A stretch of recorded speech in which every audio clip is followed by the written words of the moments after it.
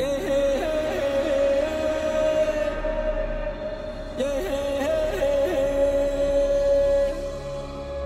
the Anthropocene, what does your freedom mean? What does your freedom mean? In the Anthropocene.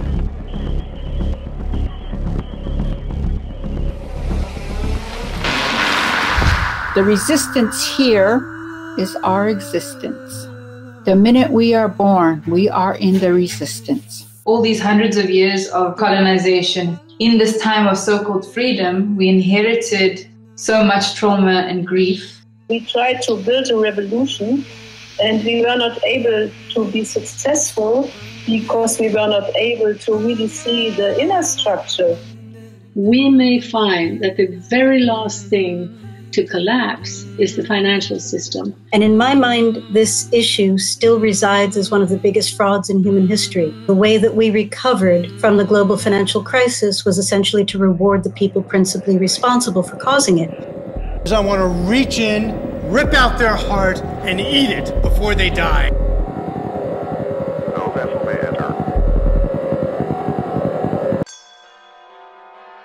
One of the main things that happened after the housing crisis is a lot of people who might have thought that the status quo was going to work out started to realize that that was not going to happen. Middle-class way of life was not going to sustain them, and that was part of a systemic shift, that really global capitalism was not going to function in the best interests of ordinary people. We were here in New York and we were watching the degree to which the banks were just engineering the whole thing to make us pay for it and then escape into their world. It sends shockwaves around the world, even though it just started in one country or one part of one country. One can see that there's a global connect, spread a much deeper sense of the fact that something is desperately and fundamentally wrong.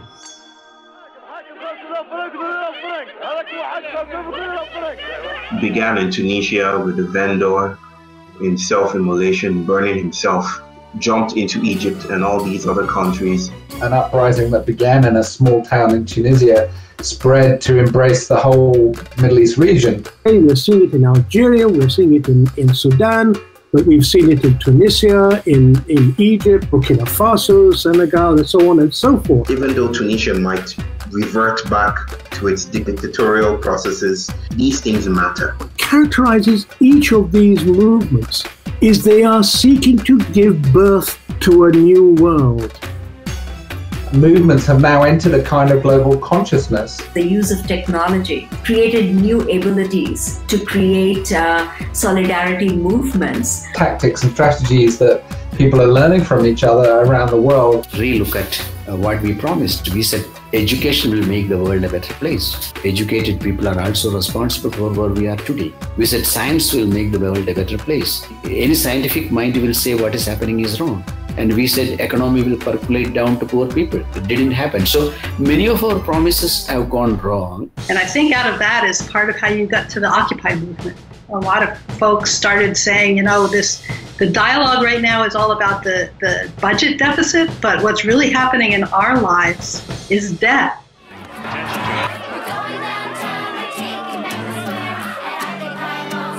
Many movements today are in the same vein. They are not coming to the street to present demands to the government. They don't believe that will be the solution, but to see themselves and for the society to see how many they are, how courageous they are, how dignified they are.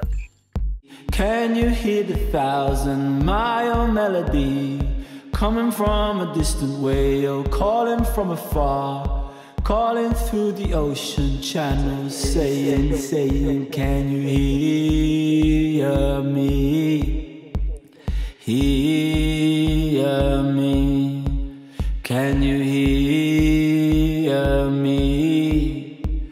Hear me. I think never before in history of humankind have we seen these levels of inequality where, for instance, 50 people own more than 50% of the world's population. We can name things that are real. We can name capitalism.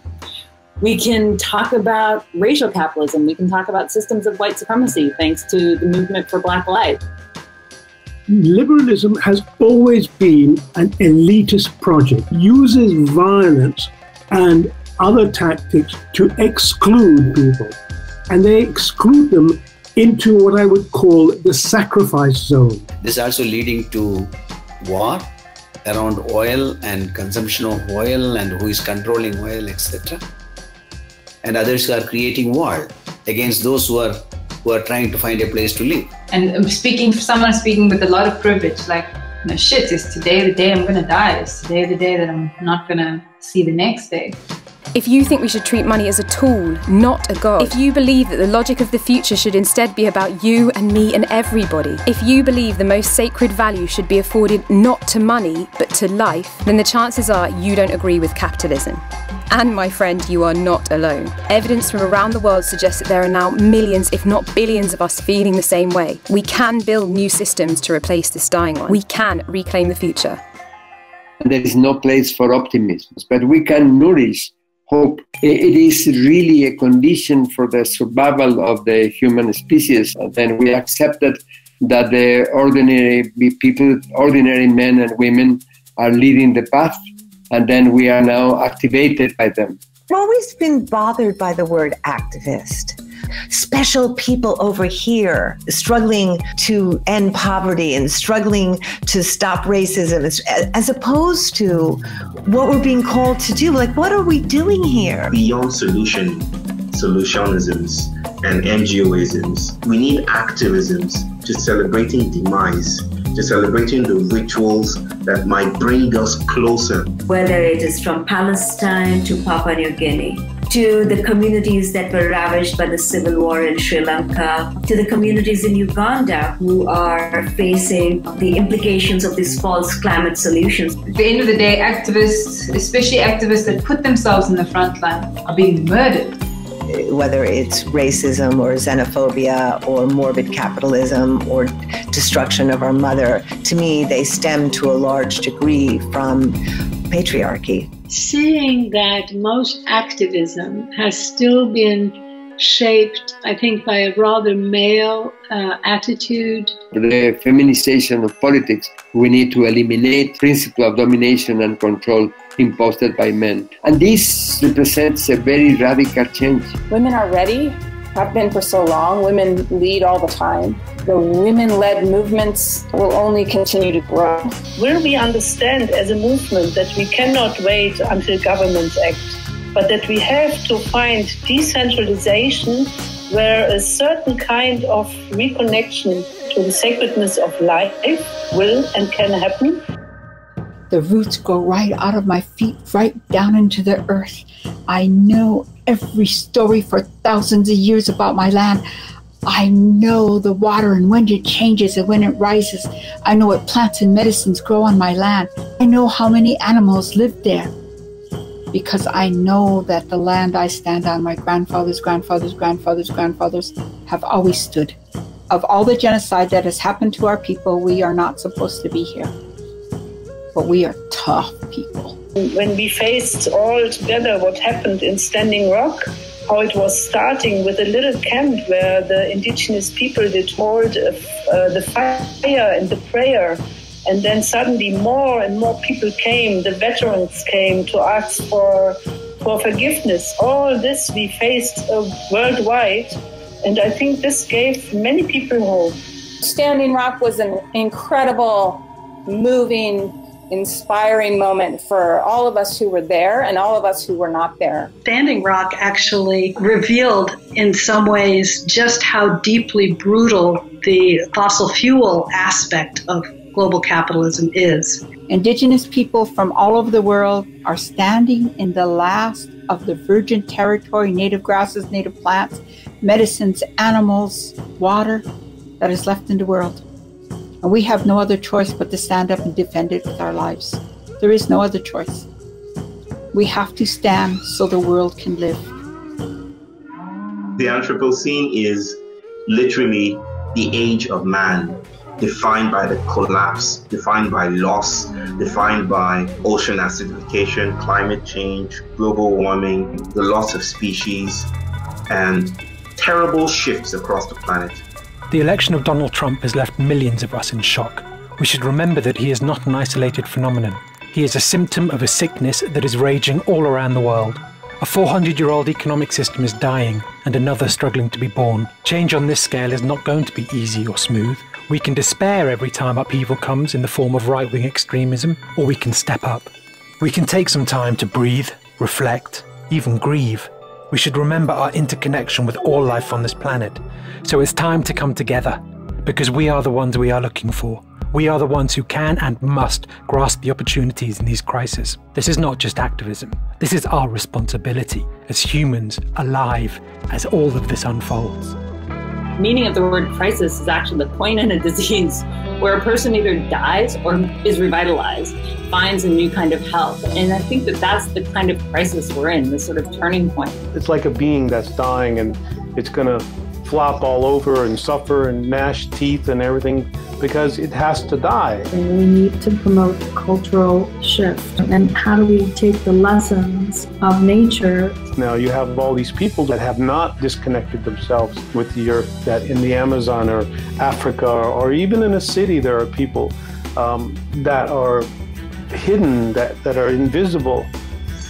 Communities of resistance of this environmental movement and social justice movement that's been around for a long time. So it didn't just pop out of nowhere. Extinction Rebellion absolutely sits on the shoulders of other movements, of other elders, including quite young people who I consider elders. How do we weave our stories without losing the preciousness of our individual stories? How do we weave these stories together into movements? A battle for people's minds.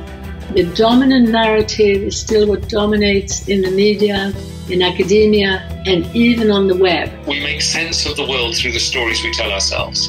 We make sense of our own lives through those stories. We can't give up on stories. It's how we communicate. And we can't give up on stories because we are making a story all the time and we are creating our own stories. When we intervene at a cultural level, we shift the values implicit in those stories. The narrative that I feel coming forwards at the minute is that we've had enough. It's time to repair the damage that we've done. And the old containers, or by which we framed hope and change and the promise of being human, they're hollowing out. The landscape is electrified. We are seeing how the capitalist system co-opts all forms of dissent. Traditional forms of politics and activism are increasingly ineffective. A new form of activism is emerging that shifts the very cultures at the heart of our global operating system. We are strengthening our ability to hack the dominant global narrative that is destroying the foundations of life itself. The great fires of the Amazon and China and the Congo and the Arctic and Greenland and Alaska and northern Canada are going to be devastating. We will see the loss of a lot of communities. The weather is going to be more violent. The loss of lives are going to be heavy. There'll be collapse of governments all over the place. Are you ready? You have to be ready mentally, physically, emotionally for what is coming. I got a very clear message that we cannot fight darkness with darkness. Before the emergence of what comes next, that is the time of the monsters. Growing frustrations and tensions and despair of ordinary people. In a narrative of division, separation, and divisiveness, the feeling of guilt of our own culture. We are unable to listen to the wisdom that is out there. The more we understand the movements of the earth, that's the spiritual technology that I think we're missing. The earth is our teacher, our leader, our government, our economy. Let's remember that we start there. It's an embodied understanding to the living systems of the earth. Prayer, ceremony, culture, language, dance, song, and art, and that is spiritual activism. And we have to find ways to listen to that for us to all begin to discover who we could be. Then I think those visions have to come equally from young people as they have to come from the elders. Being held by something bigger than yourself through the difficult times, because to me quite a lot of this feels like walking through a fire together. Through this practice, there's a lot of self-criticism, ego-checking. Kind of evolutionary model of Western democracy, but these models and predictive devices are simply wrong, and that we're in for quite a surprising time. We're basically all going to either be climate refugees or we're going to be taking climate refugees into our communities. And we need to learn how to do that well. That by 2030, many of us will not be around. So this historical time available, how do we use it in a beautiful way is the challenge. Where do I put my hopes? In the action of the everyday, in the action of life, in the action of doing. This is the hope today. Thousands and millions of people are now mobilized and ready to do something now. Because when you have people who are hungry, who are homeless, they will rise up. And I do see, as Indigenous movements are spreading from the tip of Argentina to the tip of Canada, to the tip of Africa, to the tip of Siberia, I see this happening.